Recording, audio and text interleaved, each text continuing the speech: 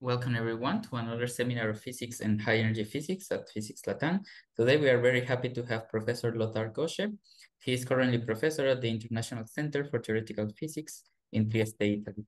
After studying mathematics at the University of Kiel, he received his PhD under the direction of Friedrich Hirzebruch at the University of Bonn in 1999. His field of research is algebraic geometry. In particular, he is interested in moduli spaces and numerical invariants of moduli spaces or defined via moduli spaces. These include Hilbert schemes, moduli spaces of schemes, moduli spaces of sheaves and vector bundles, Donaldson invariants, moduli spaces of curves, Gromov-Witten invariants, and numerative geometry of curves. Göttsche received international acclaim for his formula for the generating function of the Betti numbers of the Hilbert schemes of points on an algebraic surface. He is also author of a celebrated conjecture predicting the number of curves in certain linear systems on algebraic surfaces. He is author of several influential works in algebraic geometry and also author of two books called Hilbert Schemes of Zero-Dimensional Subschemes of Smooth Varieties and another one called Fundamental Algebraic Geometry, Göttendrick FGA Explained. He has several series of offline lectures at ICTP covering courses like algebraic geometry and abstract algebra, and many others that you can check on YouTube. It is an honor to have him with us today, and thank you for accepting our invitation. Okay. Thank you very much for inviting me, and thank you very much for the kind introduction. So I'm going to talk about Hilbert schemes of points on surfaces. So I have to tell you what these are and what they're good for. So let me, we start. So we will work over an algebraically closed field of characteristic 0. And whenever I find this useful, I take it to the complex numbers. And S will be a smooth projective surface. The Hilbert scheme of n points on S, Hilbert n S, parameterizes zero-dimensional subschemes of length n on S. So that means a general point of the Hilbert scheme corresponds to a set of n distinct points on S, but these points could come together, and then this Hilbert scheme parameterizes the corresponding non-reduced scheme structure. So, this Hilbert scheme of points on a surface is a special case of the general Hilbert scheme. So for any projective scheme, there is the Hilbert scheme, which parameterizes all subschemes of this projective scheme. It has many components, and for a surface, one of them will be the Hilbert scheme of n points on S. And the Hilbert scheme and its generalization, the quad scheme, is one of the main sources of moduli spaces in algebraic geometry. So most moduli spaces are either Hilbert schemes or somehow obtained, or quad schemes, or obtained from them via some kind of GIT quotient construction. Okay, so this Hilbert scheme of points on a smooth surface will actually be smooth and projective of dimension 2n, if we take Hilbert scheme of n points, and it will be a resolution of singularities of the symmetric power, the n-symmetric power of the surface. I will explain that a bit better in a moment. So why should one care about this Hilbert scheme? So for one thing, it is a particularly simple and concrete example of moduli spaces where one can somehow really put one's hand on the moduli space and understand it quite well. And many results one might want to prove about moduli spaces, one can study first in the case of Hilbert schemes, and one can get some kind of model of what one wants to be true and what one wants to study. And so this is the first. Then many moduli spaces are somehow built in terms of Hilbert schemes of points, or they are related to Hilbert schemes of points, so one can use these Hilbert schemes of points to study these moduli spaces and compute the invariants. And Hilbert schemes of points are also important examples of higher dimensional varieties. For instance, if our surface is a K3 surface, so like a quartic surface in P3, then the Hilbert scheme of endpoints is a hyperkähler manifold or a holomorphic symplectic manifold. And these are very rare and very special varieties which have some very nice properties, which one might want to study. So then, as this thing parameterizes sets of points or subschemes, it has enumerative applications. For instance, counting point configurations and special positions, but one can also use it in indirect way for other enumerative applications, for instance, also for counting curves and also some other things. So in this talk, I will first give some kind of informal introduction to the Hilbert scheme, and then I give a more precise introduction to Hilbert schemes and the functor of points and some results about them. And then there's a change of gear. Then I will just give an overview of a number of results and applications of Hilbert schemes, each a little bit of a sketch. And so you can see what they're good for and what the results are without having detailed proofs or without having any proofs, and maybe even without precisely always knowing, me precisely explaining what I'm precisely talking about. But you can get some kind of overview, and you can also see some of the techniques that are standard to work with them and study them. Okay, so let me start first with the informal introduction. So assume we want to parameterize sets of endpoints on the variety X, where these points are allowed to somehow coincide. So we have endpoints counted with multiplicities. So the simplest way of doing that is to look at the symmetric power, sym n x.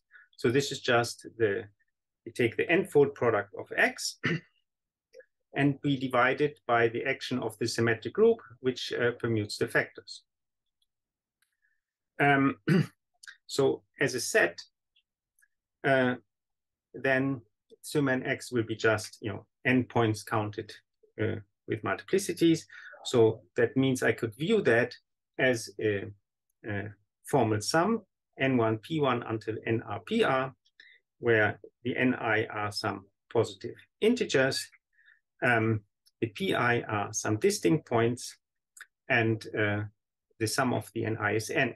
So n1 p1 plus nr pr is basically the set of the points p1 to pr, where each point is counted with multiplicity ni.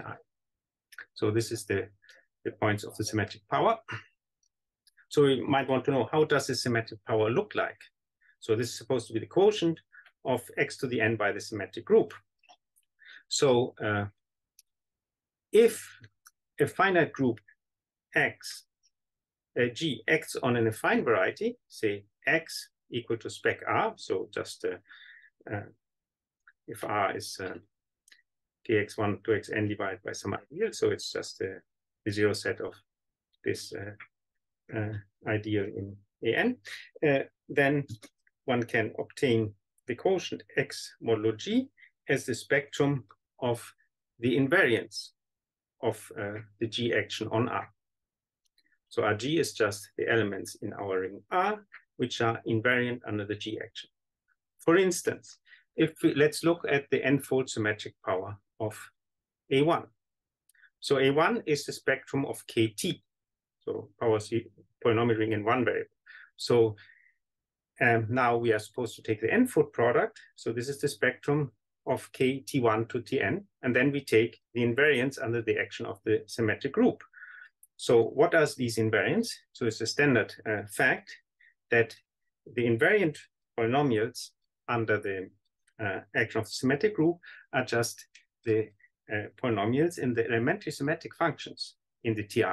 So we have E1 equal to T1 plus Tn, and so on.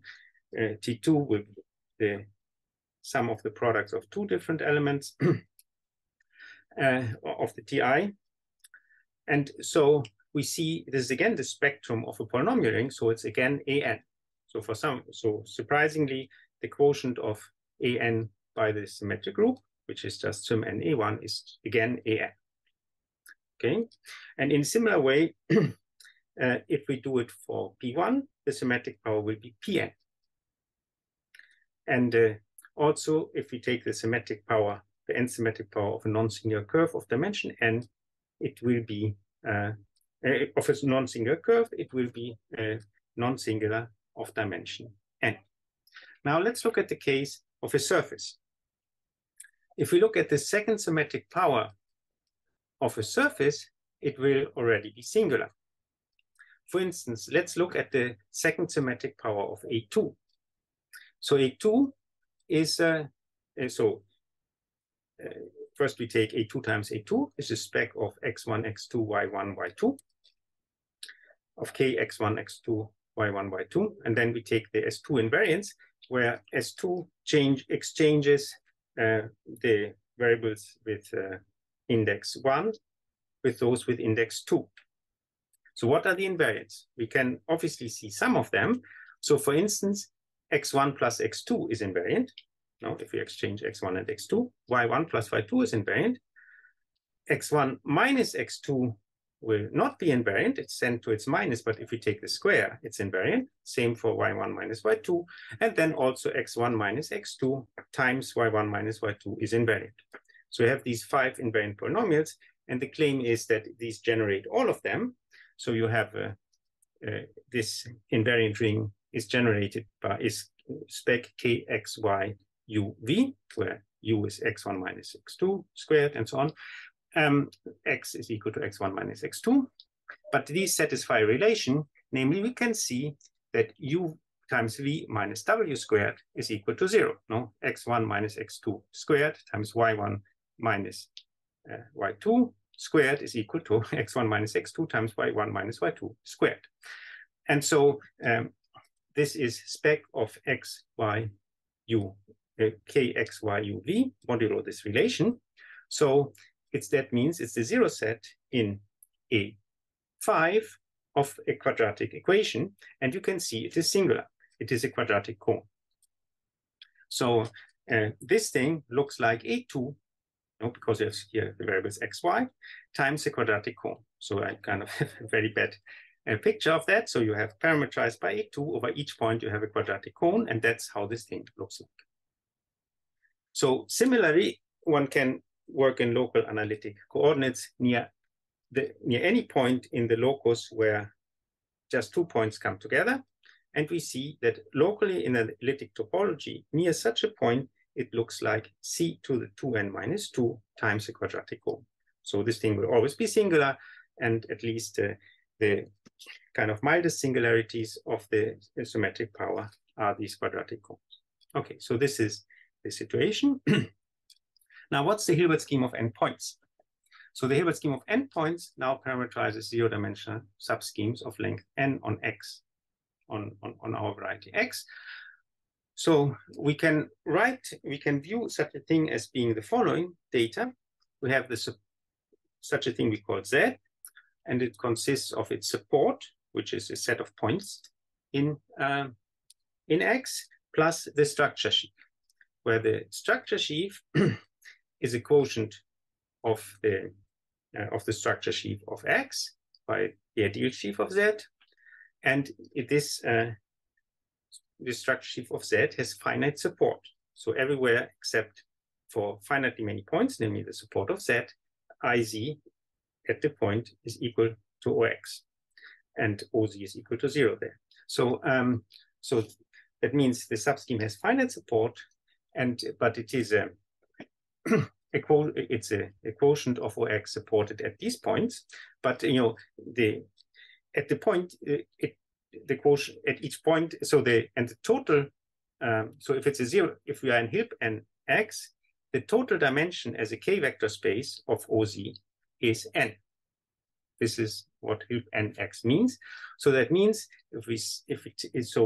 this Oz is nothing else than the direct sum over all the points of the support of the local ring at the point. And so the dimension as a k vector space of Az is the sum over all points in the support of the dimension of OZP, and this is equal to n. So I call this dimension of OZP, so the dimension of the local ring at P, the multiplicity of P in the support of Z. And so we again have a finite set of points which have some multiplicities, but we see that when the multiplicity is not just one, we have a non-trivial scheme structure. We don't just know the multiplicity. And there is a forgetful morphism, which is a Hilbert-Chow morphism, which forgets about the structure sheaf and just remembers the multiplicities. So it goes from the Hilbert scheme of n points of x to the symmetric power. It sends a subscheme to the sum over all the points in its support of the dimension of the local ring at P. So it sends a subscheme to its support with multiplicities. Okay, so this is this thing. And now let's look first at some examples. So in the case of curve, so if C is a non-singular curve, we know that for every point P in C, the local ring of C at P is a discrete valuation ring. So that means if I take any, the local ring of a zero-dimensional subscheme at a point will be a power of the maximal ideal. And this power is MP to the n, and this n is just the dimension of the local ring of the subscheme at P. So the subscheme contains no other information than just its multiplicities at the points. So that means, I mean, at least it makes us, so that will imply that if we look at the Hilbert-Chow morphism, which sends the zero-dimensional subschemes of length n on C to the symmetric power, this is actually an isomorphism because no information is lost sending a subscheme to its support with multiplicities. In particular, the Hilbert scheme of n points on A1 is An, the Hilbert scheme of n points on P1 is Pn. Now, in the surface case, it's different. Namely, there's a theorem by Fogarty, which I will explain a little bit more about later, which says if S is a smooth projective surface, then the Hilbert scheme of n points on S is non-singular of dimension 2n.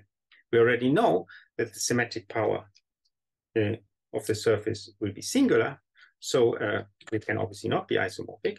And in fact, this Hilbert-Chow morphism omega n is a resolution of singularities. That means it's an isomorphism on the smooth locus of the symmetric power, and it's not an isomorphism on the singular locus. And if S is an irreducible surface, then the symmetric power is irreducible, and the Hilbert scheme of n points is also irreducible. Okay, so I want to just to, so that becomes a bit more complete, look at extremely small examples, how it looks like. So first, what's the Hilbert scheme of 0 points on a variety X? So that's very simple. 0 points means we have the empty set. So that doesn't mean that the Hilbert scheme of 0 points is the empty set. The Hilbert scheme of 0 points is one point which parameterizes the empty set. So the Hilbert scheme of 0 points on X is a point, and that point parameterizes the empty set. So if we look at the Hilbert scheme of 1 point on X, it parameterizes the points on X. And everybody knows a variety which parameterizes the points on X, that's X itself. And one can see that the Hilbert scheme of 1 point on X is indeed X. Then now looks at the Hilbert scheme of 2 points. So if we look at the Hilbert scheme of 2 points, and we have a subscheme of length 2 on X, so this is a general point of this will be just a set of 2 distinct points on X. So that would be PQ. P is different from Q. The other possibility is that the support is just 1 point, and Z is the zero set of an ideal such that the quotient by that ideal has vector space dimension 2. So that means that this ideal must lie between the maximal ideal at P and the maximum ideal at P squared. And as the total dimension of the quotient by ICP is equal to 2, it must be that the dimension of MP modulo ICP is equal to 1. So ICP is given by a one-dimensional subvector space, a one-dimensional subvector space. No, it's given by a one-dimensional quotient of MP modulo MP squared. So that means giving our subscheme Z is equivalent to giving a point P and something which I call TP, where TP is an element in the space of one-dimensional quotients, the projective space of one-dimensional quotients of MP modulo MP squared, which is the same as the space of tangent directions at P. So a subscheme of length 2 on the surface is the same as either 2 points on X or a point on X and a tangent direction at that point. So this gives us, when one does it carefully, that the Hilbert scheme of 2 points on X can be globally described as follows. We take X times X, we blow it up along the diagonal. So that means every point is replaced by the projectivization of the tangent space at that point of X on the diagonal. And then the action of the symmetric group in two letters lifts to this, and we take the quotient of this blow up by this. And this is the global description. So I haven't given you the proof, but that's how it is. So this was a kind of informal description, and we can see a little bit how it looks like. Now, let's be a bit more formal and define the Hilbert scheme properly, and kind of try to at least give some idea how some kind of properties follow from this definition. So,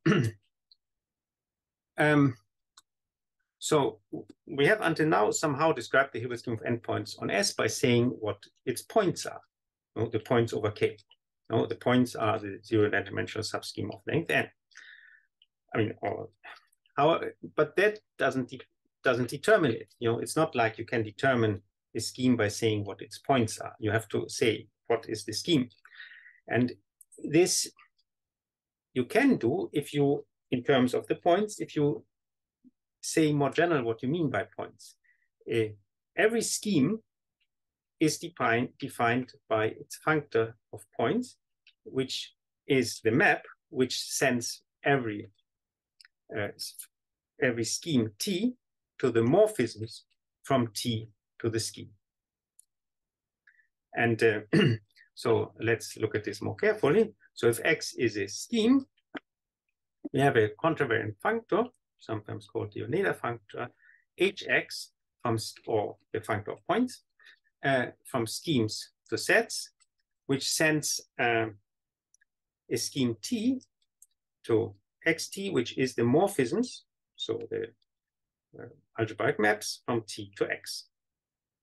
And this is a functor by pullback. So if we have a morphism from T1 to T2, we can compose our morphism from T2 to X with phi and get a morphism from T1 to X. So this will give me a functor, or the reasonable diagrams will commute. So we get a functor. This is the functor of points. And by definition, the points of X, which are defined over K, are just the morphisms from spec K to X. So we get, as a kind of small part of the functor of points, we get the actual points of X. But the maps from T to X are sometimes called the T-valued points. So it's a kind of more general points, and these actually determine the scheme. So how does this work? So this is goes under the name Yoneda's lemma. So every scheme is determined by its functor of points up to unique isomorphism.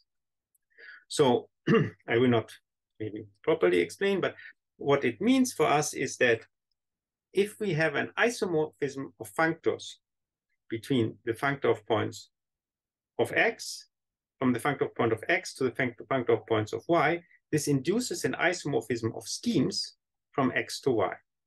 And how does it go? We can define our morphism from X to Y as the functor phi applied to the identity on X. Because by our definition, if we apply phi to the identity on X, this gives us a morphism from X to Y. And the inverse of that will be phi to the -1 applied to the identity on Y. So this is very simple. By just somehow abstract nonsense, you get you get this, and you can prove that a scheme is actually determined by its functor of points. And so if one wants to look at moduli spaces, what one will know is what the functor of points is. And so this is a way to describe the scheme and work with it. So let's look at this now for, in general for moduli spaces first, and then for the Hilbert scheme. So a moduli space, by definition, will be a space which parameterizes certain objects we are interested in. So this could be subschemes, vector bundles, sheaves, curves, whatever. We want it to parameterize them in such a way that it's determined by them. As I said, to determine a space or a scheme, it's not sufficient to say what its point over field K are. You have to say what its functor of point is. So that means the moduli space should not just parameterize the objects we are interested in, but families of them. So if you have a family of the objects we're interested in parameterized by a scheme T, this should correspond to a morphism from T to our moduli space. And this technically means that this moduli space should represent the modular functor. And so let's see what it means to represent a functor. So if phi from schemes to sets is a contravariant functor, a scheme is said to represent this functor if there is an isomorphism of functors from the functor of points of X to phi. That means for every scheme T, there is a bijection from the morphism from T to X to phi of T. So we think of phi of T, the family of objects parameterized by this thing, and then this corresponds to morphism from T to our moduli space. And these have to be compatible with pullback correctly defined to make it a functor, not just a bijection. So now let's do it for the Hilbert scheme. So let X now be a projective scheme, H, which I also write O of 1, an ample line bundle on X. So that means the sections of H will, or at least of power of X, will define an embedding of X into some projective space. So the Hilbert functor is the contravariant functor from schemes to sets, which sends a scheme T to the set of all subschemes ZT in the product of X and T, which are closed subschemes and they are flat over T. I can view these as families of subschemes in X parameterized by T. So that means if I take the fiber of this ZT over point small t in T, this fiber is a subscheme in X. And so we get a kind of family. And the condition to be a family, to kind of move nicely when one moves in T, is the flatness condition. Now, to be flat is a somewhat mysterious condition. I think even some famous person says, he doesn't, and maybe even Grothendieck says he didn't understand flatness, but it's the thing that works. And so that we use here. So I say in a moment more about it. And obviously it's supposed to be a functor. So if we have a morphism of schemes, then it corresponds to pulling back the subscheme via the identity on X times this map phi. So taking the inverse image. So this gives us a functor. So this is the Hilbert. There is a question on the chat. Should I read it to you? Yeah, okay. Why it needs to be projective scheme? I mean, for this to talk about it, one doesn't need projective. But I will later want to prove that it's representable. And for that, one needs some kind of property that X is not too big. And at least the standard result is that X is projective. So it's enough also that X is quasi-projective if one defines things correctly. But anyway, it's just that we want this Hilbert functor to be represented, again, by a projective scheme. And for this, we need X to be projective. We will see this also in the kind of sketch that I give in the I mean, in the proof, I mean, the kind of very rough idea of how one proves that the Hilbert functor is representable. So, you know, otherwise, if X is any kind of scheme which is very big, then this thing might not be representable. If X is quasi-projective, one has to put something more. It must be closed and, say, proper over T or something like that. But then it's constructed, you know, if X is quasi-projective, it's a closed subset of a projective scheme. It's an open subset of a projective scheme. And then the Hilbert scheme of that quasi-projective scheme will just be an open subset of the Hilbert scheme of the projective scheme. So everything is reduced to the projective case. Okay, so I didn't explain to you what flatness is, but the main property of flatness is that it preserves the so-called Hilbert polynomial. So if I have a scheme Z, then the Hilbert polynomial is done as follows. We take the dimension of the space of sections of OZ on Z of O of M, so of OZ of M. So we just twist the structure C of Z by high power of M. If M is sufficiently large, then this number will be a polynomial in M.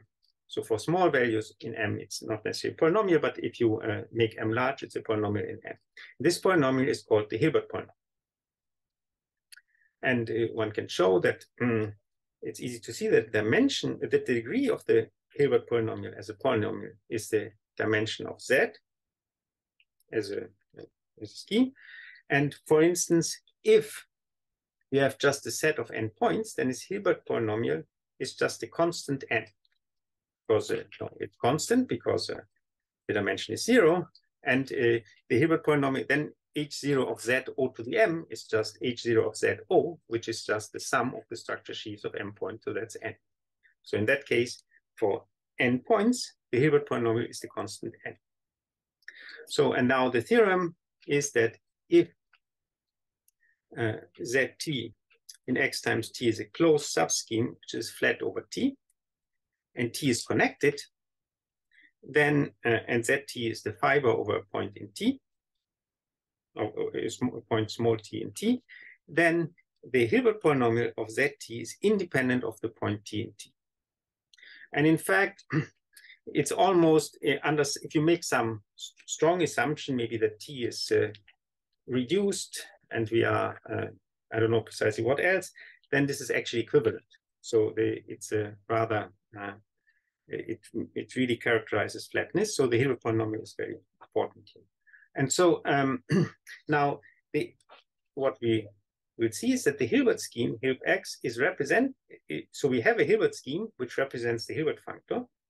So that means for all schemes, there is a natural bijection from the morphisms from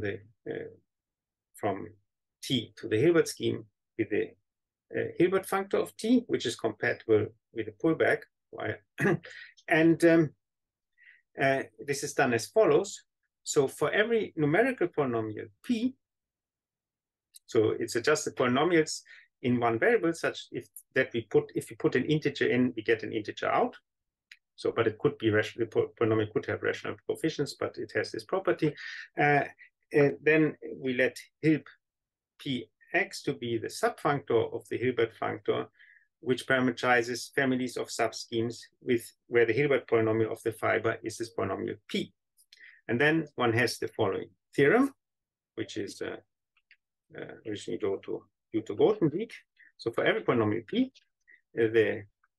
this Hilbert function, this Hilbert functor with the polynomial P is represented by a projective scheme, Hilb Px, so a scheme which is closed in some projective space, and the Hilbert scheme itself, which parameterizes all families of subschemes in X of arbitrary dimension and arbitrary Hilbert polynomial, is represented by the disjoint union over all numerical polynomials P of the Hilbert the space parameterizing the Hilbert the Hilbert functor polynomial P. So that means this Hilbert functor is by itself not projective. It's an infinite union of projective schemes, so it's arbitrarily large, but it has many components. Each component is a projective scheme and is somehow finite.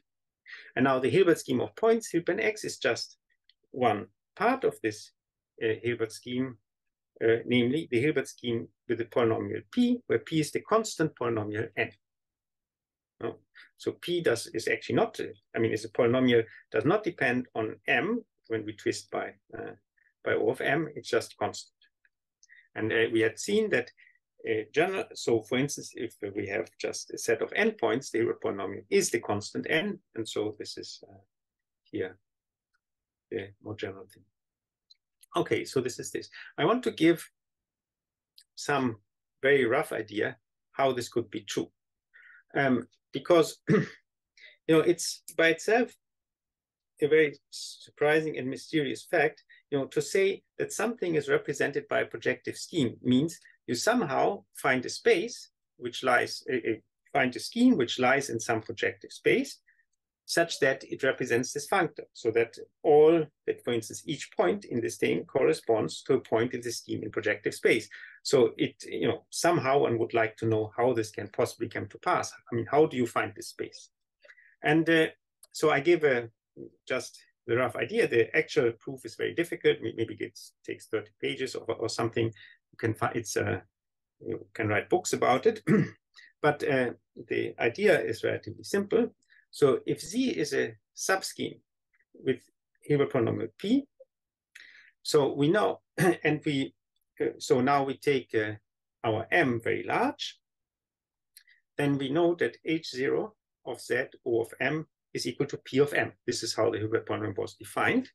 And if we take M even larger, one can show that for all subschemes, so we can find one M, so that for all subschemes with Hilbert polynomial P, the restriction map from the global sections on X of O of M to the global sections of Z of O of M is surjective.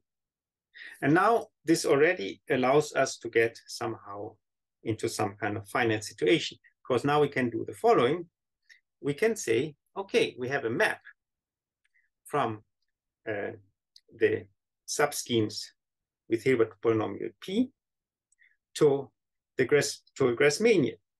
Namely, we send a subscheme Z to this H0 of Z OZ of M viewed as a quotient of H0 of X O of M. So this is a Grassmannian of quotients of dimension P of M of this vector space. So this is just a normal Grassmann bracket. And so we have a map from here to here. And now, if M is large enough, one can show that this map is injective, so it sends different points, and the image is closed, is a closed subset. So I should say that both 1 and 2 are very difficult to prove. I just say what happens. So this often goes under the name of Castelnovo-Mumford regularity, and this also has some name attributed to it, which I forget. Anyway, so these are difficult to prove, but this is the idea how one does it. And now, in some sense, it's clear what one wants to do. So we have this thing.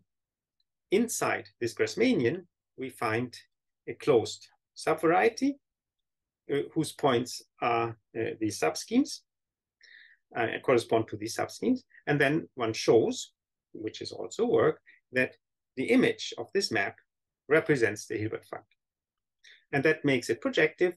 So as I said, each of these steps is difficult, but it gives the following. So we find this Hilbert scheme with respect to the Hilbert polynomial P inside this Grassmannian.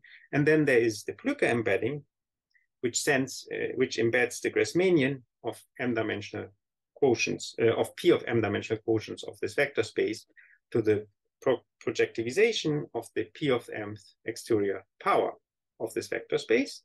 So this is the standard Plücker embedding, classical. And so via this, the composition of these embeddings, P of X will be a closed subscheme of a given projective space. And so this makes, allows us to represent this functor. Okay, so as I said, the details of these are very complicated, but the idea is somehow, at least one knows where it comes from. And you also see that this Hilbert function plays a big role in it and so on. So I also want to use this factorial description to tell you something about the tangent space of the Hilbert scheme. So I don't know whether you are aware of that, I hope, but it's a kind of standard fact, and you can also think about it, that if you have a scheme, its tangent space at a point is determined also by the functor of points. Namely, if y is a scheme, p in y is a point defined over k, then the tangent space of y at p can be identified as a set of morphisms from spec k epsilon modulo epsilon squared, so kind of fat point in one direction, to y, which sends the closed point spec k to p. So you can somehow think of this spec k modulo epsilon, spec k epsilon modulo epsilon squared as a fat point which goes in one direction, a very first order part of a smooth curve. And if you map it to this, what you will find is the point you map it to plus the tangent direction that the tangent direction of the curve goes to. So this is, anyway, this is a standard fact which one finds everywhere, also in Hartshorne and so on. And it's very good to know because somehow it's the way, if one looks at moduli spaces, you know what its functor of point is, so then we know what the tangent space at the point is. Now we want to use this for the Hilbert scheme of points. And the statement is that the tangent space to the Hilbert scheme of endpoints on X at a subscheme corresponding to a scheme Z, so at a point corresponding to a subscheme Z, is the homomorphisms of OX modules from the ideal sheaf at Z to the structure sheaf at Z.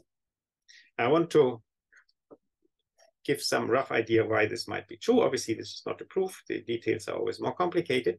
But so according to what I just said, the tangent space to the Hilbert scheme of endpoints of X at the subscheme, at the point corresponding to the subscheme Z, is the, is via the, is the same as the Hilbert functor on k epsilon mod epsilon. So this is the set of subschemes can be identified with the set of subschemes Z tilde in X times spec k epsilon modulo epsilon squared flat over spec k epsilon mod k epsilon squared. These are the morphisms from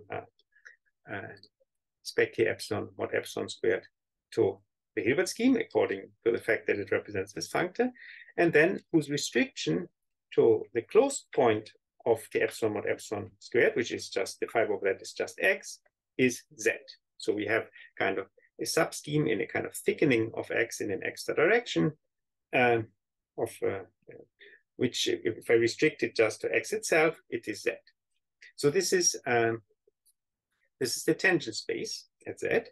And now we can ask ourselves, what has this to do with the homomorphism from IZ to OZ?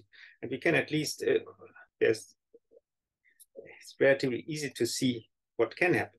So if we have such a subscheme, we can write its ideal in as F plus epsilon F tilde, where F lies in the ideal of Z, for some suitable elements F tilde in OX.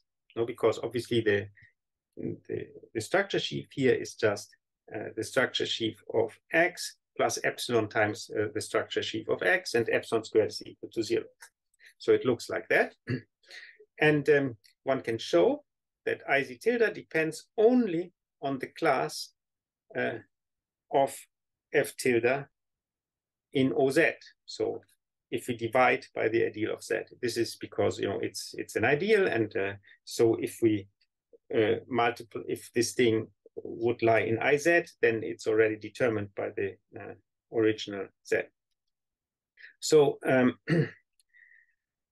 and we also see that if the map which sends F to the class in O of Z of F tilde is an OX model homomorphism. This is because IZ tilde is an ideal. Now, if we multiply by an element in OX, then it should be should also be in the ideal, and this implies this. So this means to such a tangent vector, we have associated indeed a homomorphism from IZ to OZ, no? Sending this is a homomorphism which sends every element F in IZ to the class of F tilde. And conversely, if we have such a homomorphism, we just put the ideal sheaf of Z in equal to F plus epsilon F tilde for all F, so the union of all of this for F in IZ, and F tilde is any lift of phi of F to OX. Okay, so there are many details to check here. I mean, I say it also a bit fast, but anyway, I just wanted to say that at least one can see there's a connection between the two. So the tangent space and this. So now with this, we have that I can again state this theorem that if S is a smooth projective irreducible surface, then the Hilbert scheme of endpoints on S is irreducible and smooth of dimension 2n. And I will again just indicate what the steps of the proof are. So first one has to show that the Hilbert scheme of endpoints in S is connected. That's not trivial. You know, you have to somehow see that every zero-dimensional scheme on S can be deformed to any other one. And you know, there are some steps you can, but I will not go into detail. Then one wants to show that the dimension of the tangent space of the Hilbert scheme of endpoints on S at any point is at most 2n, which is supposed to be the dimension of the Hilbert scheme for all points in the Hilbert scheme. And then that's actually enough. With this, one has shown it. Namely, the locus inside the Hilbert scheme of n points is an open subset which has dimension 2n, because we have n points varying in S. So this has dimension 2n, and it's an open subset. And so if we take the closure of this open subset, then this will be a variety of dimension n. And if the dimension of the tangent space is at most 2n, at every point it must be smooth. And there can be no other component of the Hilbert scheme of endpoints, because it's a standard fact that if we have two components of a scheme intersecting, then the dimension of the tangent space at the intersection point is bigger than the biggest dimension of the tangent space of any component. And so, I mean, or at least, I mean, the dimension of the tangent space, I mean, if one of them is smooth, then the dimension of the tangent space is bigger than the dimension of the smooth thing. So it means if this thing would have two irreducible components which intersect, then the dimension of the tangent space at the intersection point would have to be bigger than 2n. No, it's just a fact. If you have two varieties of dimension n1 and n2, and they intersect in a point, the dimension at the tangent space of the union at the intersection point is bigger than the dimension of both varieties. Strictly bigger. Okay. So finally, I want to talk about tautological bundles and the universal family. I've said that the Hilbert scheme of endpoints on S represents this Hilbert functor. So that means we have an isomorphism of functors between the functor of points of the Hilbert scheme and the Hilbert functor. So this implies, so that means the morphisms from a scheme to the Hilbert scheme are in bijection with the families of subschemes parametrized by this scheme. So this implies that there is a universal family. Namely, if I apply this functor to the identity on the Hilbert scheme of endpoints on S, this will be the so-called universal family. Because, so if you apply this to the identity of the Hilbert scheme of points, this is a closed subscheme, Z and S, in S times the Hilbert scheme of endpoints on S, flat over the Hilbert scheme of endpoints. That's what the meaning of representing the functor is. And you can see that if you project down to the Hilbert scheme of endpoints on S, the fiber, this is flat of degree n, and the fiber Z over the point corresponding to the subscheme Z is just the scheme Z. So it is in that sense a universal, a tautological family, which over every point of the Hilbert scheme, the fiber is the subscheme parameterized by that point. And this all in a flat family. And set theoretically, you can convince yourself that it can be described as follows. It's just the incidence correspondence of points in S and the points corresponding to subschemes in the Hilbert scheme, such that the point lies in the subscheme. So it's a very simple set theoretical description, but I'm not claiming that it is non-reduced. This I have not thought about. Okay.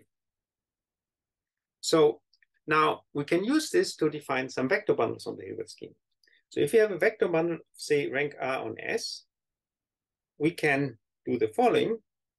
We take this vector bundle, we pull it back to the universal family from S, and we push it forward to the Hilbert scheme of endpoints.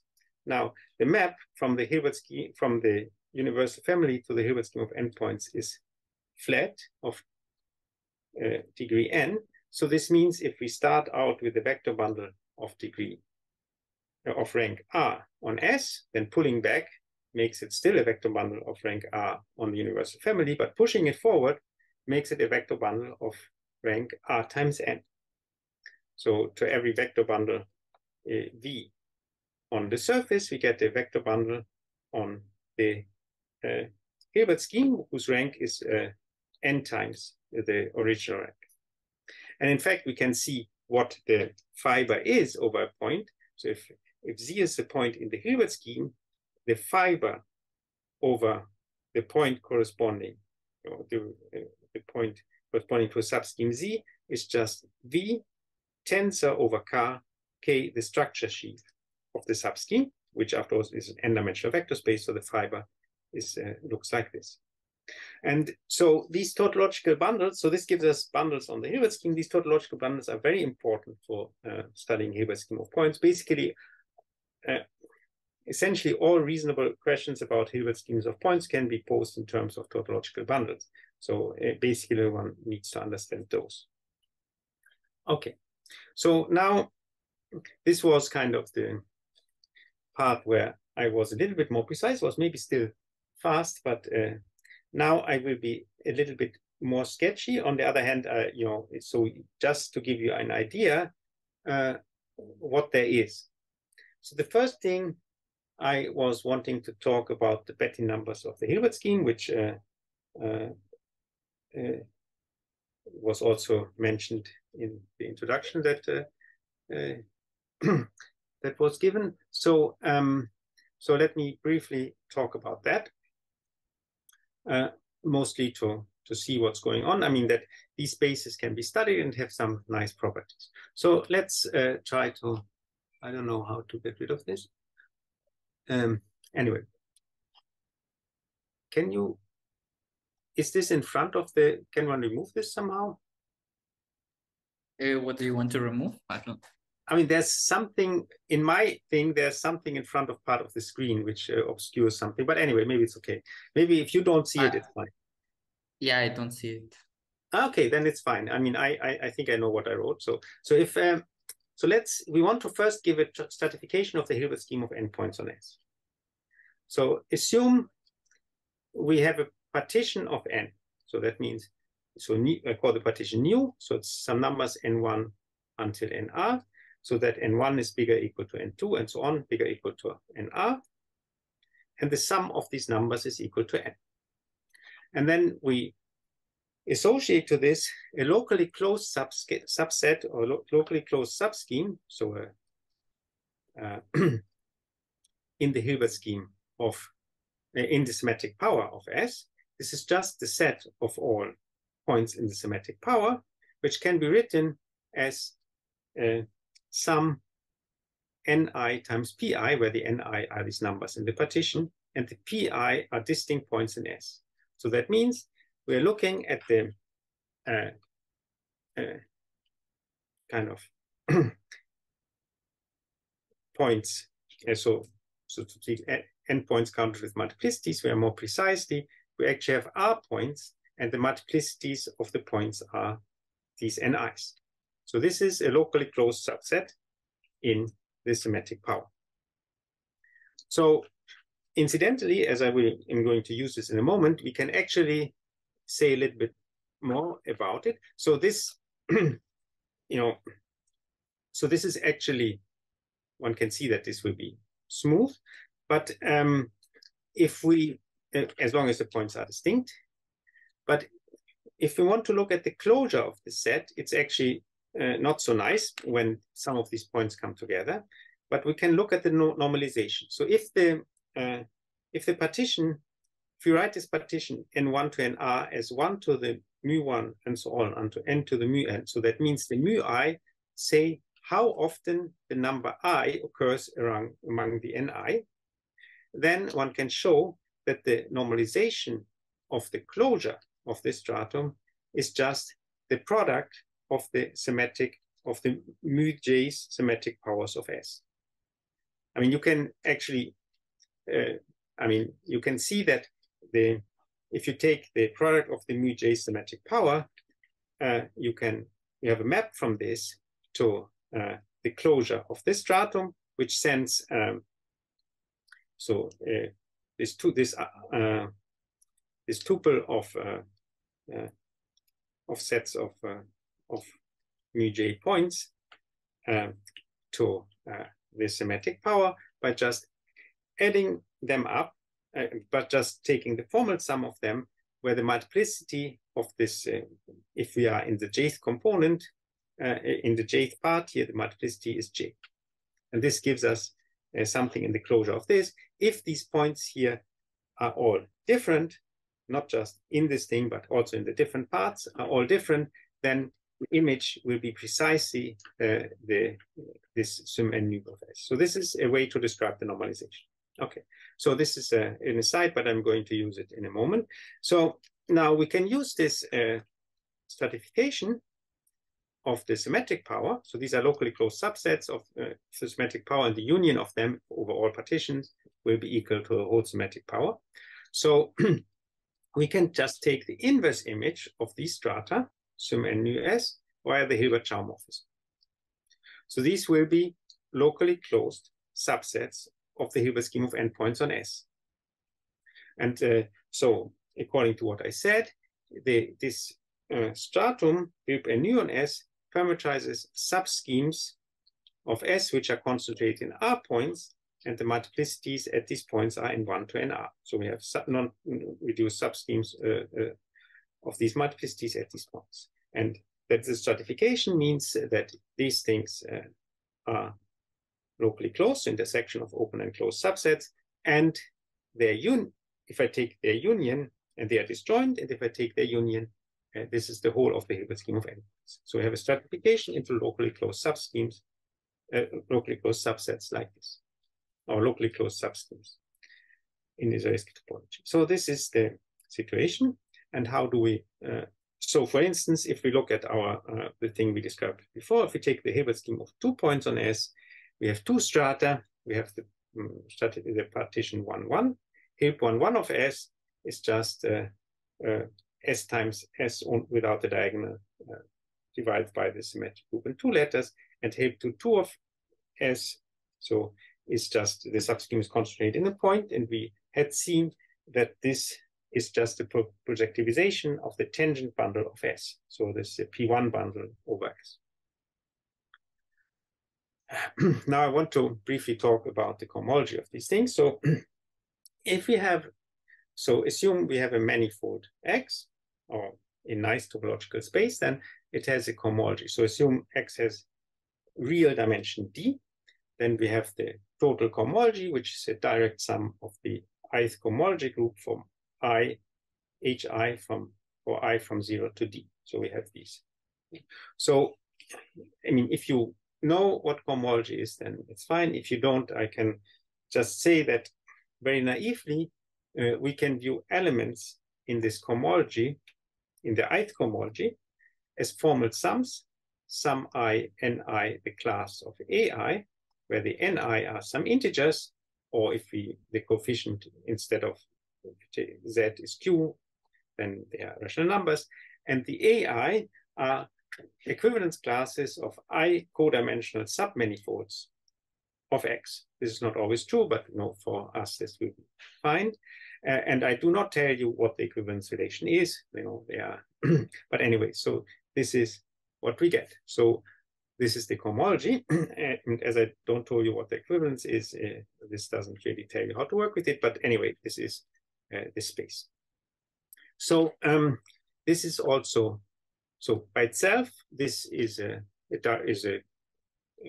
graded is a group, but under addition, because we can add the coefficients. But it's also a ring.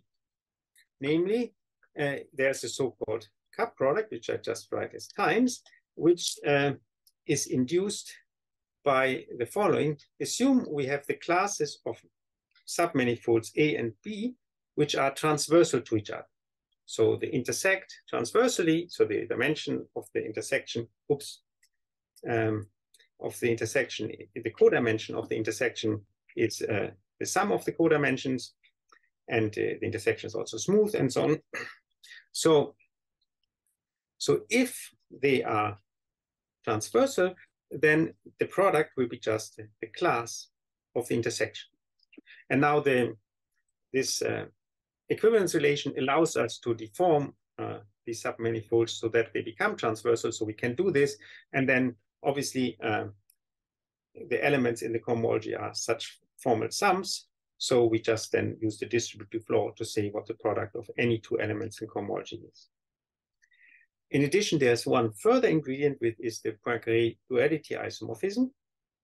So there is an isomorphism of Z modules from HD of X. So there's isomorphism of the top cohomology, so the dth cohomology if X has dimension D, to Z. So so the dth cohomology in a natural sense is just Z, and we denote this as the integral of, if alpha is a cohomology class, the integral over X of alpha. This is because one can also, if one wants, represent cohomology in terms of differential forms, and then indeed this evaluation would correspond to the integral. But this doesn't play a role for us. But this is often in algebraic geometry, one often uses this notation. And so there are some invariants associated to that. For one thing, we have the Betti numbers. These are just the rank. The ith Betti number is the rank of the ith, here I wrote homology, but one can also put the I up, of the ith cohomology of X, the HI. We can combine all the Betti numbers to get the so-called Poincare polynomial. So we just take a polynomial whose coefficients are the Betti numbers. So sum I from 0 to the dimension of X, bi of X, z of I. This is the Poincare polynomial. And a very important and simple invariant of a manifold is its Euler characteristic or Euler number. This is just the alternating sum of the bi, so sum -1 to the I bi of X, which according to the definition of the Poincare polynomial is just the Poincare polynomial evaluated at z equal to -1. So, okay, so for instance, the Euler characteristic of S2 of the 2 sphere is 2, which is, after all, Euler's famous result observation about regular polyeders. Okay, so now I want to somehow say, but not properly, how one computes these Betti numbers of the Hilbert scheme of points. I mean, I cannot give a proper proof, but there are a number of methods to prove it. So one can either, for instance, use that you have a moduli space and look at the whole problem over a finite field. And as it's a moduli space, we know what the function of points is. We know we can compute or determine how many subschemes of length n are there over finite fields.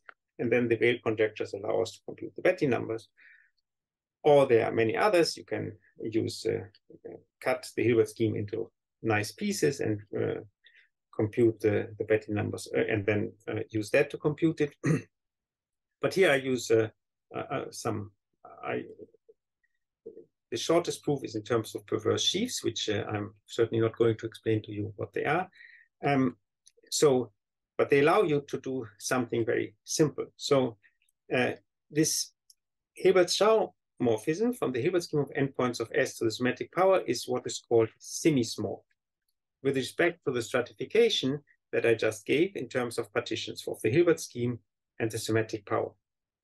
So what that means, if I look at the fibers of this morphism over a stratum, the dimension of the fibers is half the codimension of the stratum. So this is what is semi-small. So if the stratum has codimension 2, then the fiber over the stratum has dimension 1. This is, for instance, true if we look at the Hilbert scheme of 2 points.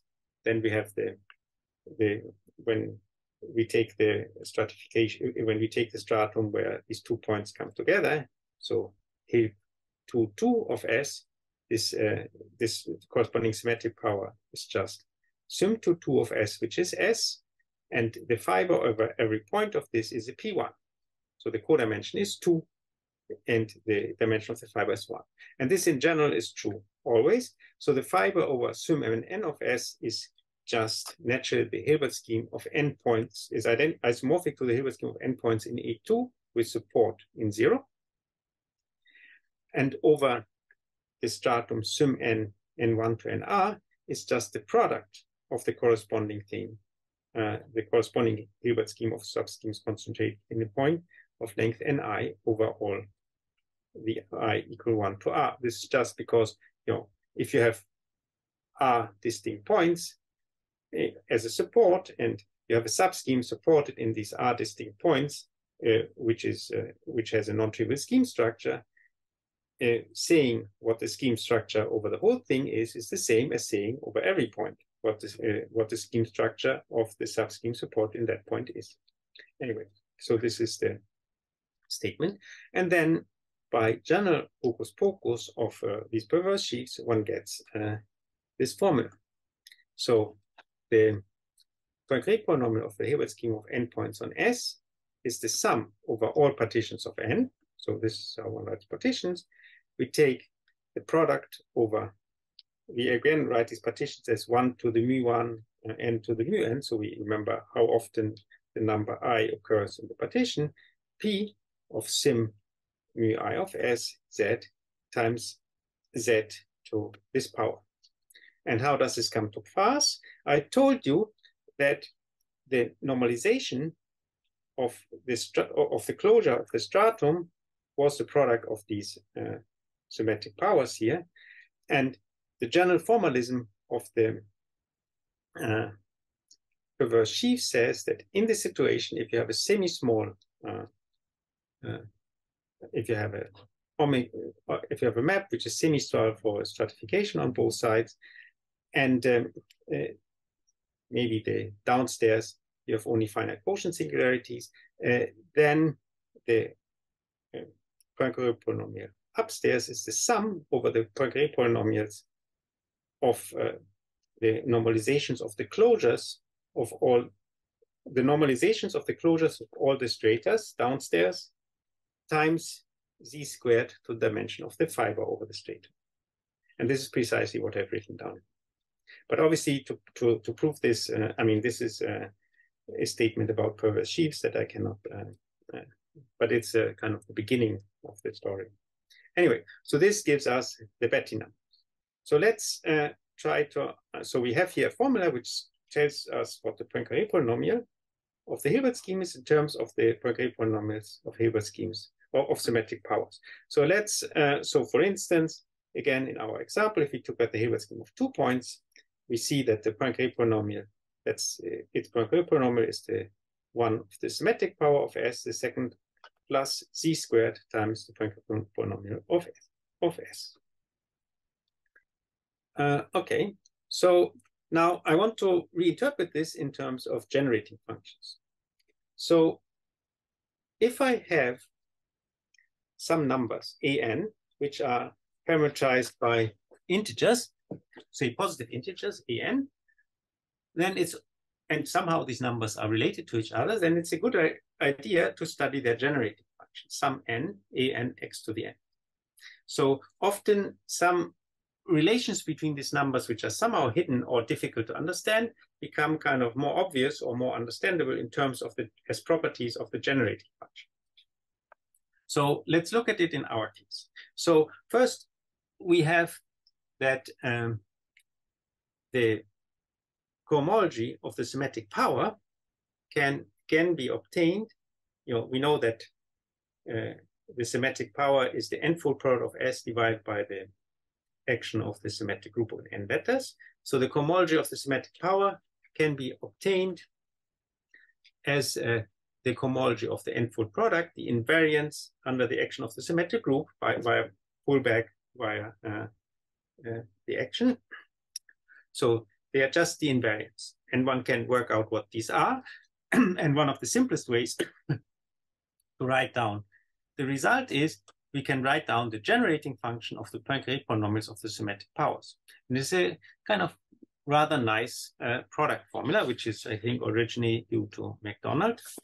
So we assume that x is irreducible. So the zeroth Betti number is 1, and the top Betti number is also 1.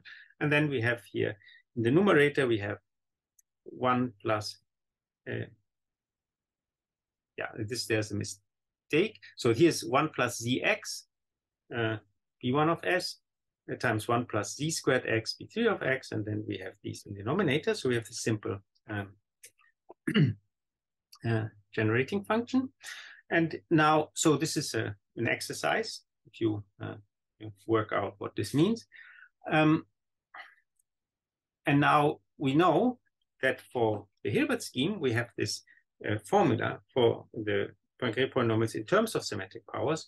So we can somehow see what this formula means for the generating functions. And it's not very difficult to figure out that what we get is, we get in some sense, the same formula again, but infinitely many times shifted a little bit. Because of this shift with the k comes from this factor here. And so it's the generating function of them will be the product over all k bigger than 0.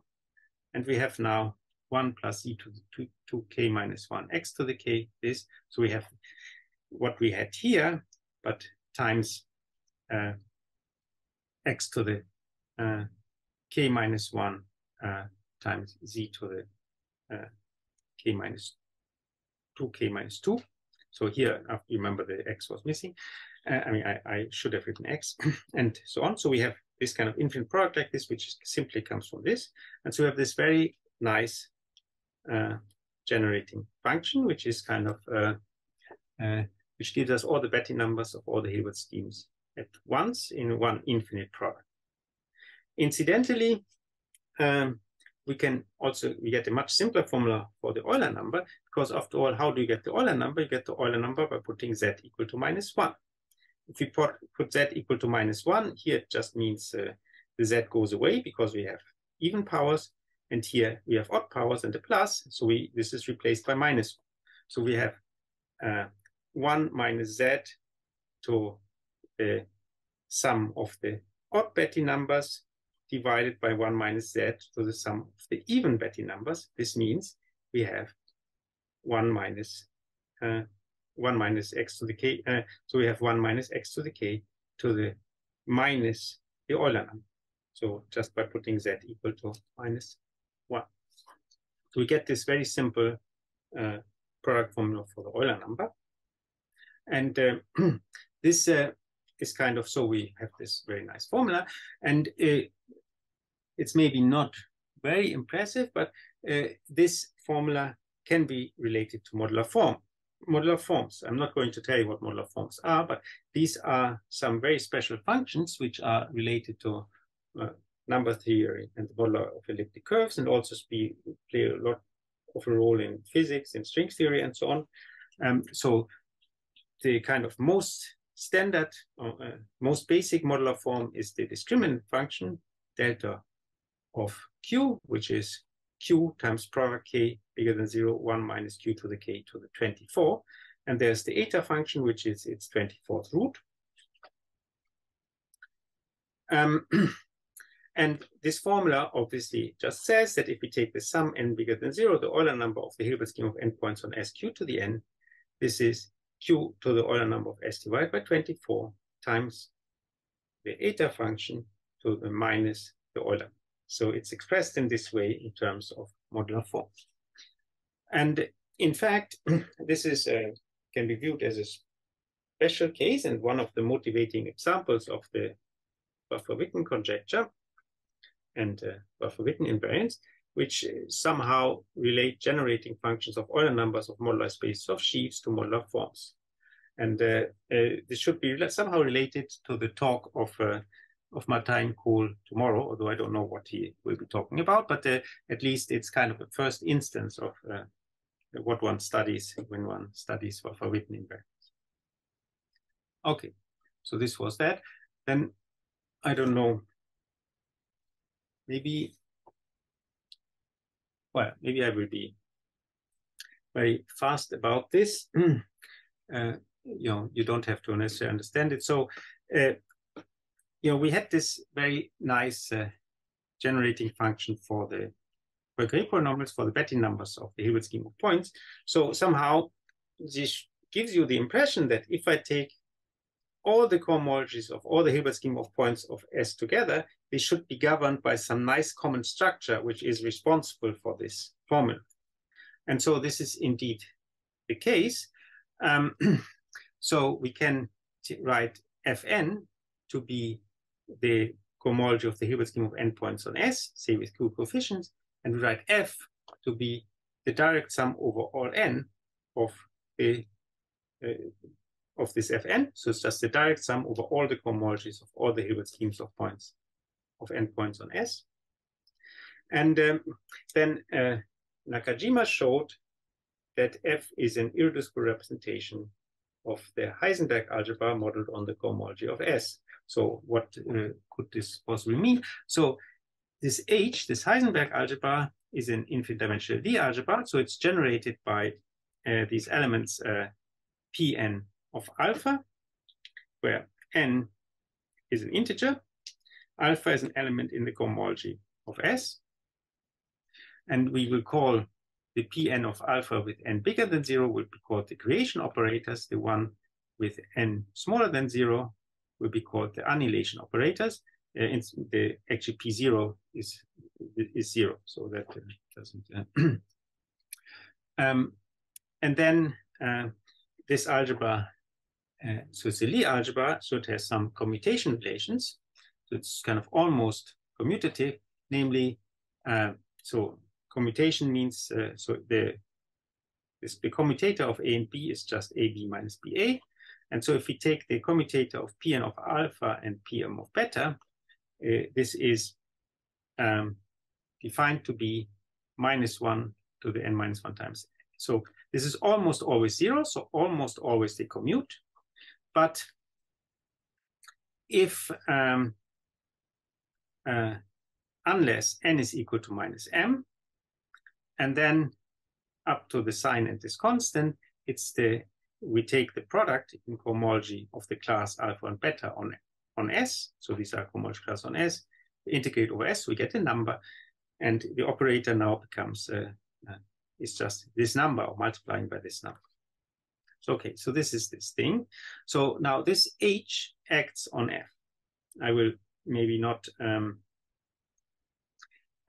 So one can write down formally what the action on F, of H on F is, but let me just say it informally in a moment. So what we get is an irreducible representation of the Heisenberg algebra on this F.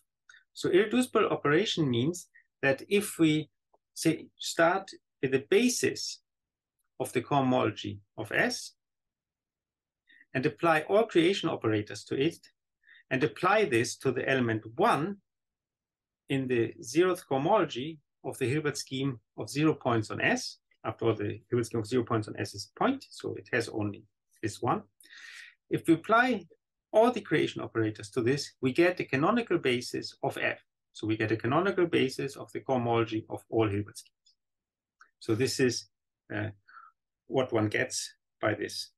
And so informally, what this thing does is the following. Assume these cohomology classes that we have, that we apply these operators to on the surface are, again, cohomology classes of submanifolds.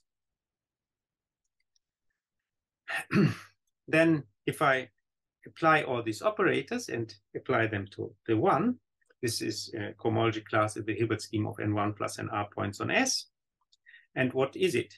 We take the set of all subschemes in S, which are concentrated in not N, but R points on S. And each of these subschemes is a fed point of multiplicity Ni, which can vary in the manifold AI. So we take the set of all subschemes which are of this form, we take its closure in the Hilbert scheme, and this thing, the cohomology class of this will be this. So we have a kind of geometric interpretation of this, and so it's really a nice way to describe a basis of the Hilbert scheme of points, and it is nicely behaved. One can compute intersection products and so on. Anyway, so now just to go on a little bit. So if you have a Heisenberg algebra, I mean, I don't know whether you know, you might not have heard about it, but a standard fact, if you have a Heisenberg algebra, there's a standard construction which constructs a Virasoro algebra out of it. And so Manfred Lehn has shown that this standard, if you apply this standard construction to of the Virasoro algebra to this situation, then this Virasoro algebra also has a geometric meaning on the Hilbert scheme of points. And in fact, it is what governs the ring structure of the cohomology rings of the Hilbert schemes of points. So it has a very nice thing. And then there are further developments. Carlson and Oponkov showed that, you know, if you're in this situation, if you have this Heisenberg algebra, you can also define something which is called vertex operators, which is even more complicated. And even this have a geometric meaning in terms of tautological sheaves and things like that. So it's so all these kind of abstract constructions in terms of infinite dimensional the algebras have geometric meaning, and so they can be used to study the Hilbert scheme, and also the other way around to study such algebras in terms of the Hilbert scheme. Okay, so this was enough about these Betti numbers and their application. So I'm a bit considerably slower than I thought, so you will only see some part. So now I want to very briefly talk about Hilbert schemes of points. So just briefly, I remind you informally of Chern classes of vector bundles. So if we have a vector bundle on a projective variety, it has so-called Chern classes. These are classes Ci of V, which lie in the 2ith cohomology of X. And we can define the total Chern class as the sum of all these Chern classes. And this definition doesn't, if X is smooth, this definition doesn't only make sense for vector bundles. We can also replace the vector bundle by a coherent sheaf. So, which would be like a vector bundle with singularities. And one of the main properties is that if you have an exact sequence of vector bundles or sheaves, then the total Chern class of the term in the middle is the product of the ones on the side. So we have this nice multiplicativity. So this is all very standard. So these Chern classes, you know, are a little bit complicated to define, but they measure how far our vector bundle is from being trivial, just being O to the R. So for instance, if L is the line bundle associated to a divisor, then the first Chern class will just be the cohomology class of that divisor. So that means you have a line bundle which has a section which vanishes along a divisor, a one four-dimensional complex, one four-dimensional subvariety, then the first Chern class is the class of that divisor. Now, if S is a surface and Z is a point in the Hilbert scheme of endpoints, then the first Chern class of the ideal sheaf will be 0, and the second Chern class will be this number n. So that means after all, we do have Poincare duality, which says that the fourth homology of S is just Z. So under this isomorphism, the second Chern class is just n, the number of points. Otherwise, so it's kind of the class of this subscheme, but the class of this subscheme is just given by the number of points. Okay. We also have the Chern classes of X, which are just defined to be the Chern classes, the tangent bundle of X. So for instance, the first Chern class of X is just minus the canonical class, where the canonical class is the class associated, or the canonical line bundle is the bundle associated to a holomorphic n form on a variety of dimension n of the two. So if X is, in addition, if X is smooth and compact of dimension D, then its topological Euler characteristic, so the alternating sum of the Betti numbers, is the evaluation on X that we had before of the top Chern class of X.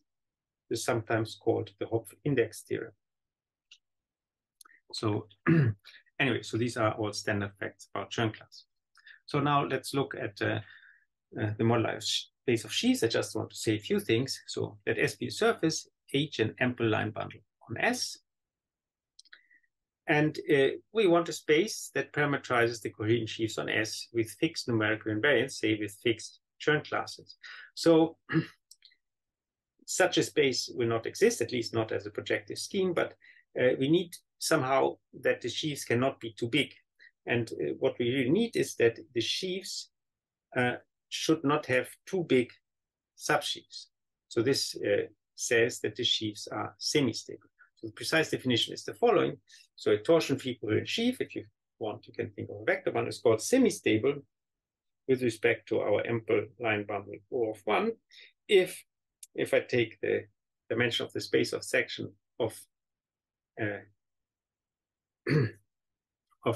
subsheaf f of E tensorized with O of n divided by the rank of f, this is always smaller than the corresponding thing for our E. So the subsheaves of f are not big in the sense that their twists don't have too many sections. And this is something which is necessary to have a nice space parameterizing that. This should be true for all subsheaves f and whenever n is large. So a sheaf will be called stable if this inequality here is always strict. So if it's always smaller. So then one can show there exists a moduli space of semi-stable coherent sheaves with respect to H of rank R with Chern classes C1, C2 on our surface. And in fact, as an open subset, it has the moduli space of stable sheaves. And in many cases, depending on the Chern classes we have here, stable is the same as semi-stable, then the moduli space is particularly nice. Now, if we can identify the Hilbert scheme of endpoints on S with the moduli space of sheaves on S by sending a subscheme to its ideal sheaf. So if we have a subscheme Z of length n, its ideal sheaf will be sheaf of rank 1 with first Chern class 0 and second Chern class n. And in fact, all subsheaves with all sheaves with these Chern classes are of this form. In fact, the Hilbert scheme of endpoints on S is isomorphic to this moduli space of sheaves. So we can also view it as a special case of moduli spaces of sheaves, kind of the simplest example. So now in higher rank, there are several connections that Hilbert schemes have to moduli space of sheaves. I just list without very many proofs. But this, the moduli space of sheaves in rank R will depend on the amper class H via some kind of wall crossing. We have seen that stability is defined in terms of H, and so it will depend somehow on H. But it doesn't depend kind of a completely random way on it. It doesn't jump around randomly. What actually happens to be the case is that, say we stick to the case that the rank is 2, there will be some class psi in the second cohomology of S, which give hyperplanes. So these are just the classes which are orthogonal to them. That means if I multiply an element in the second cohomology with psi, then the classes orthogonal are those such that the product is 0. So this defines some walls, and this moduli space will be constant in the complement of the walls, and it changes whenever H crosses a wall. So we have this kind of picture. This is the second cohomology with R coefficients. It's a vector space. There is this orthogonal space to our class, and then we have the H minus where the intersection with psi is negative, and this, and the moduli space will be the same on this side, will be the same on this side, but it changes when you cross this wall. Actually, what happens is that if you have a sheaf, which is an extension of two ideal sheaves tensorized by line bundles with each other, such that the difference of the first joint classes of these is psi, then when you recross the wall, extensions of this form, or the projective space of extensions of this form, will be replaced by the space of extensions where I replace the role, where I take the extensions the other way around. So IW tensor B goes to E, goes to this. And so we have a simple surgery which changes the moduli space to each other, and so this can be used to study the moduli spaces and to understand about the invariance. There's a more general result, which is more difficult to understand why it should be true. So if we look at the moduli spaces of sheaves on a surface, this will in general be very singular, and we cannot really talk well about cohomology and point graduality, but there's a kind of virtual version of it, which is in terms of some virtual fundamental class, whatever that means. So you have some kind of virtual kind of way of doing these cohomological computations. And so if we compute some, in this virtual sense, some intersection numbers of cohomology classes on this moduli space, there is a formula which relates this number to a kind of intersection number of tautological bundles and so on a product of Hilbert schemes. So that means every question, every number we want to compute on the moduli space of sheaves on the surface, we can compute on Hilbert schemes of points.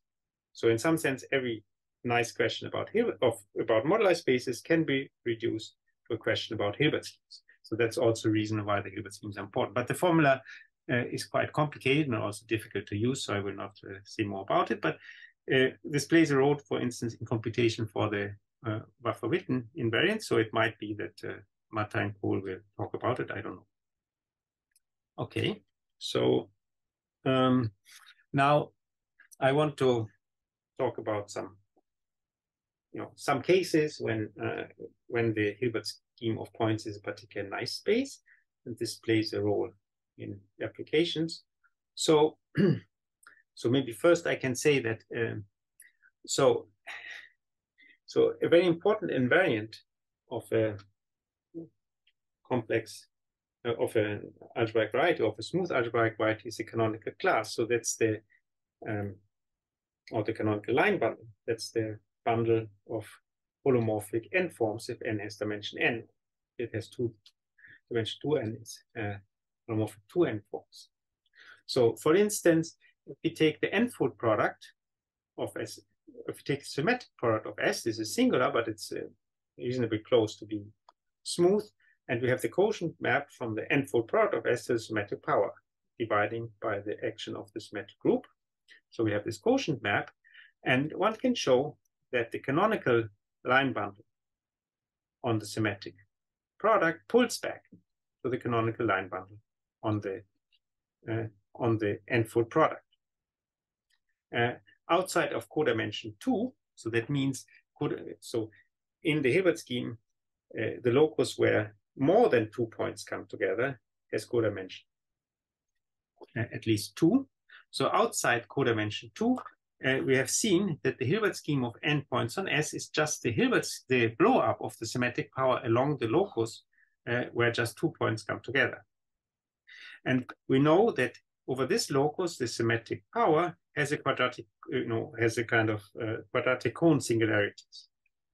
And it is a standard fact that if you blow up a quadratic, these quadratic cone singularities, the canonical bundle does not change. So you have that the canonical bundle of the Hilbert scheme is just the pullback of the canonical bundle of the symmetric power. Because for the canonical bundle, what happens in codimension bigger than 2 is irrelevant. So in particular, if S is a K3 surface, that's for instance, a quartic in P3, so zero set of polynomial degree 4 in P3, which is smooth, then we know that the canonical line bundle is trivial. So there are everywhere non-vanishing holomorphic 2 forms on S. So we get from this that the canonical class on the Hilbert scheme of n points on S is also trivial. It's also a trivial bundle. In fact, something much stronger is true. S is the Hilbert scheme of n points on S, not S, is an irreducible holomorphic symplectic manifold or hyperkähler manifold. So let me briefly say what this is. So if X is a smooth projective variety of dimension 2n, that's called hyperkähler or irreducible holomorphic symplectic. If there is a unique, everywhere non-degenerate holomorphic 2 form, omega. So what does it mean it's everywhere non-degenerate? It means that if we wedge it with itself n times, then we have a 2n form on this 2n dimensional manifold. So that's a section of the canonical class. And this 2n form vanishes nowhere. So in particular, the canonical line bundle is trivial, but it's much stronger than the canonical bundle just being trivial. So hyperkähler varieties are very special and very rare and have a very rich structure. So there's a lot of things one can do with them. So for instance, well, if the dimension of X is 2, then actually the hyperkähler varieties are precisely the K3 surfaces. So, and now the fact is, so as I said, the hyperkähler varieties have this very rich structure. So one thing that you have, for instance, is the Bouville-Bogomolov quadratic form on the second cohomology. So that means we have a quadratic form. So we can multiply 2 elements in the second cohomology with each other and get a number. And it's done in such a way that if we take this, class in the second cohomology and multiply it with itself 2n times and evaluate it on X, this should be a number. This actually can be expressed in a kind of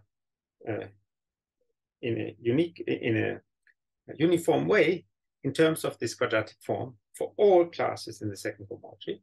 So we can understand, okay, so that's one thing. And in fact, many things can be expressed in terms of this Bouville-Bogomolov quadratic form. For instance, you can express the holomorphic Euler characteristic, so the Riemann-Roch formula in terms of this quadratic form and so on. And in addition, you could say that Q is, have a quadratic form on the second cohomology that is like the quadratic form you have on the second cohomology on the of a K3 surface. You multiply classes in the second cohomology on the K3 surface with itself, you get to the fourth one, and then by Frank relativity, you get a number. So Q behaves very similar to that. So in some sense, a little bit more the hyperkähler variety, although they have a very high dimension, behave a little bit as if they were surfaces. And this quadratic form encodes much of the geometry of X and makes them very special and very interesting. And so they also play a role in physics, in conformal field theory and so on. So, so anyway, Bouville shows that if S is a K3 surface, then the Hilbert scheme of endpoints is hyperkähler. So I had already kind of hinted to you why the canonical bundle is trivial, but it's actually hyperkähler. Mukai proves more generally that if S is a K3 surface, then any moduli space of sheaves on this K3 surface is also hyperkähler, provided that that it only consists of stable points. So that's a numerical condition on the Chern classes, but in that case, it's also hyperkähler. Otherwise, if stable is not equal to semi-stable, the moduli space will usually be singular, and that is not allowed for hyperkähler. So that's the point.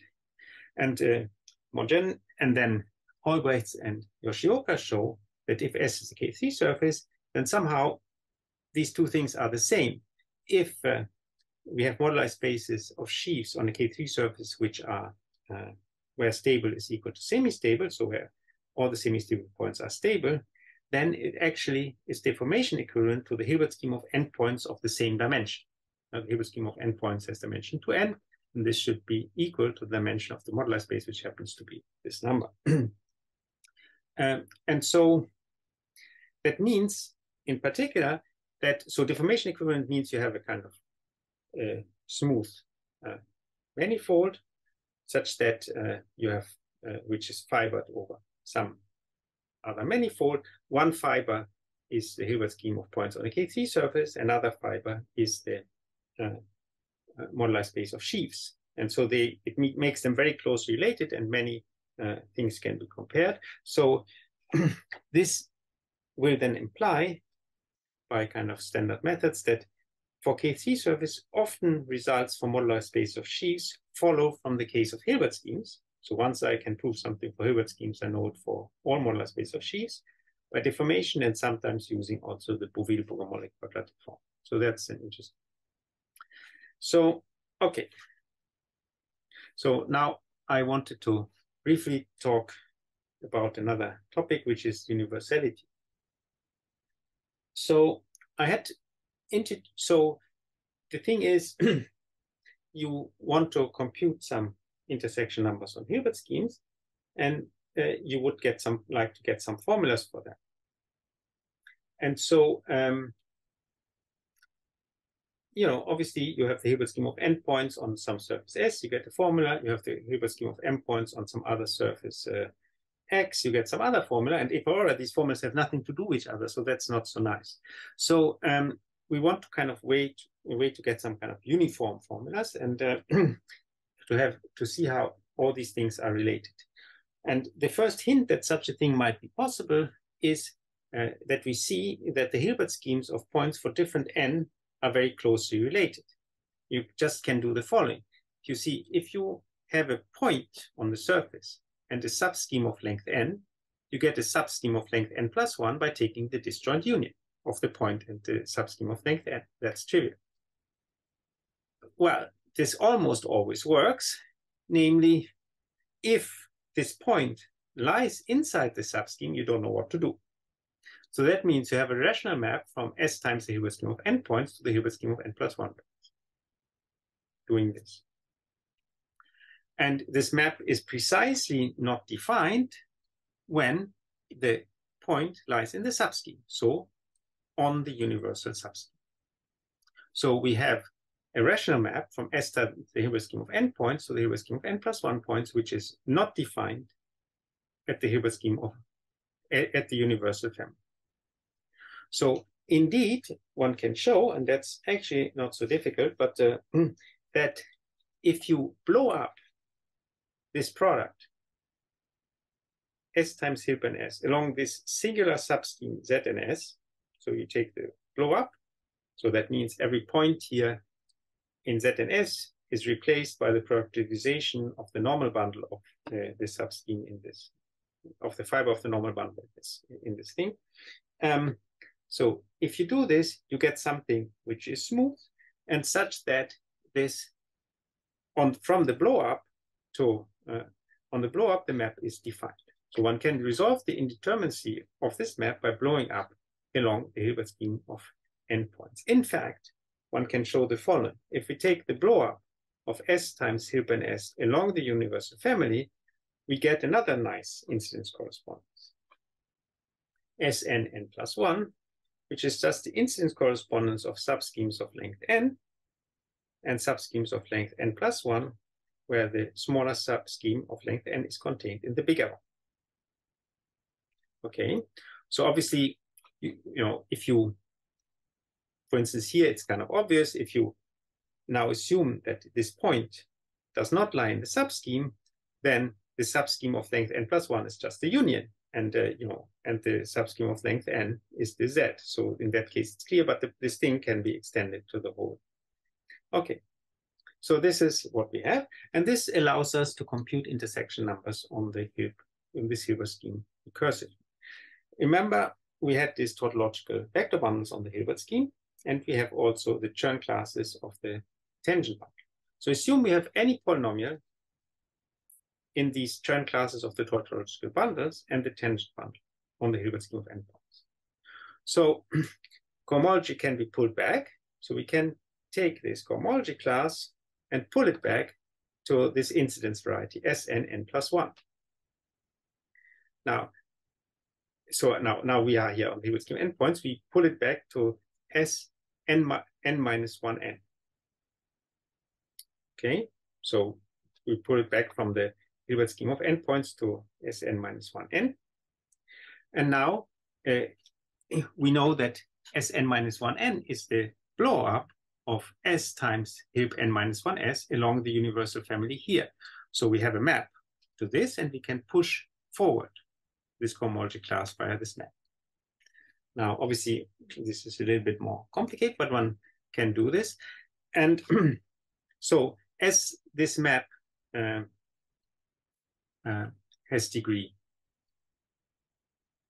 n, so we get a class in the cohomology of the Hilbert scheme in this product, such that that if we evaluate this on this product, it's the evaluation of the original class multiplied by n.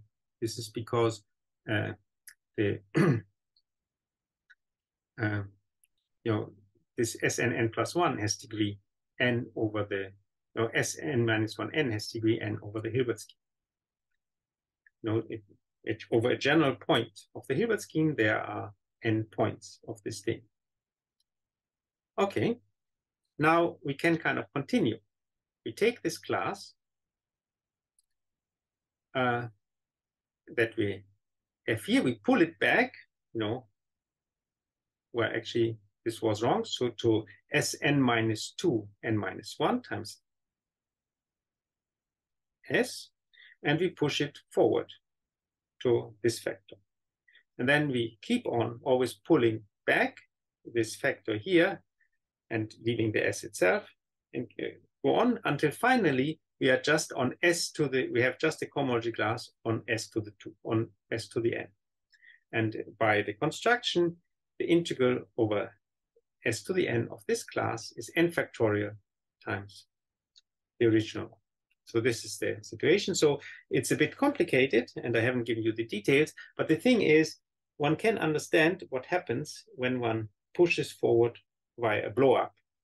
There's some kind of mechanism which one can find in Fulton's book in terms of Segel classes of subschemes, whatever. So you can precisely see what ingredients go into the computation, and you can work with it. It is incredibly complicated what goes into it, but you can precisely control what goes into it.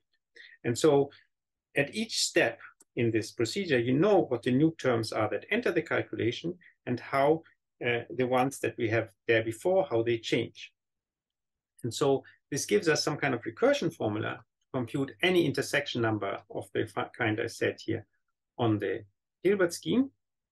So we take this, and this recursion is very complicated, so it cannot be solved explicitly, but one can control what the ingredients are. And in the end, after all, one ends up on on the n-fold product of S, so there are not so many classes there. And so what one finally gets is the following. So if we have these tautological sheaves that I had been talking about, and assume we have any polynomial in the Chern classes of, so first it's a polynomial in some variables, but we put in the Chern classes of a tautological sheaf and the Chern classes of the tangent bundle of the Hilbert scheme of points. So we can take this polynomial and evaluate it on these classes. This is gives us a cohomology class. So this is in the cohomology of the Hilbert scheme of endpoints on S. So I use here the wrong notation. So this is, I call this P of Hilb and S Bn. So we take this polynomial and we evaluate it on the Chern classes of the tangent bundle of the Hilbert scheme and on the tautological classes. So then this recursion formula will tell you that there is a universality. So there is a polynomial Q in 5 variables, which depends only on the rank R of our bundle B and on the polynomial P we had here, such that independent of what S is and what B is, otherwise, this evaluation of this cohomology class on the Hilbert scheme is this polynomial in terms of the Chern classes of V and the Chern classes of S. So we take C1 of V squared, C2 of V, C1 of V, C1 of S, C1 of S squared, C2 of S. We take this polynomial. And then for all surfaces and all vector bundles, the answer to our question is this. So it's a universal formula. We don't know what the formula is, but there is a universal formula which does it for all. And there's one more thing, namely, these polynomials are not kind of random. So assume now we are given such polynomials for all n. So for the Hilbert scheme of endpoints, we are given for each of them, we're given a polynomial. And assume we have the following. So one should think of the following. If we take the Hilbert scheme of endpoints on the disjoint union of 2 surfaces, what is it? It's the disjoint union over all n1 plus n2 equal to n, the Hilbert scheme of n1 points on S1 and the Hilbert scheme of n2 points on S2. Because what is a subscheme of n of length n on a disjoint union of 2 surfaces? It's a subscheme of 1 and a subscheme of on the other, such that the length of the 2 subschemes add up to n, and this is just this. So it's this simple thing. So if we have this polynomial on S, if we want to evaluate it on the Hilbert scheme of endpoints on S, where S is the disjoint union of 2 surfaces, then assume we have the following. If we take this thing on this disjoint union, restrict it to one of these components here, Hilbert scheme of n1 points on S1, the Hilbert scheme of n2 points on S2, that then it is just applying the polynomial for n1 on S1 and the restriction of V to S1, and for S2, the corresponding polynomial for n2. So if we have this property that this identity holds, then something nice will happen, which I'll show you in a moment.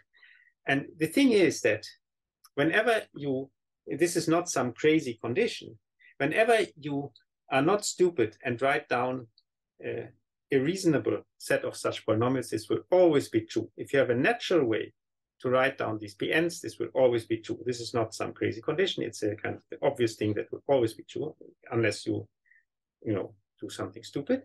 Then it will follow, by looking at it carefully, that I can write down the generating function of these, of the evaluation of these polynomials on the Hilbert scheme.